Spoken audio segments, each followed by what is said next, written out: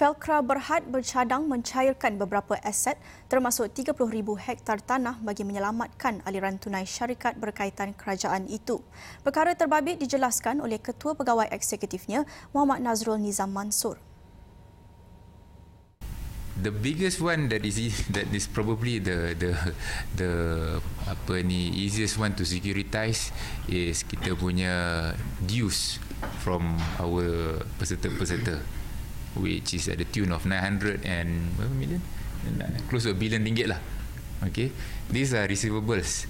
So these receivables, can be securitized to the government or whomever that wants to invest in the company, and favorable return would be packaged together with the purchase of the receivables. Sorry? That's one of the plans. That's one of the plans. And second, we have many joint venture companies as well as estates that we had purchased in cash many years ago. So at the tune of over R700 million lah. So we can probably refinance some of these assets so that we are able to match the cash flow of these assets with the returns that it gets.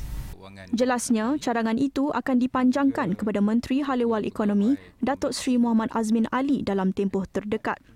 Mengulas mengenai kekangan aliran tunai yang dihadapi Felcra, jelas Mohd Nazrul ia disebabkan beberapa ketirisan dikesan dalam pengurusan lama yang kini masih dalam siasatan Suruhanjaya Pencegahan Rasuah Malaysia SPRM. Beliau berkata demikian dalam sidang media khas di Wisma Felcra pada Isnin. Ia adalah satu pinjaman yang mana peserta-peserta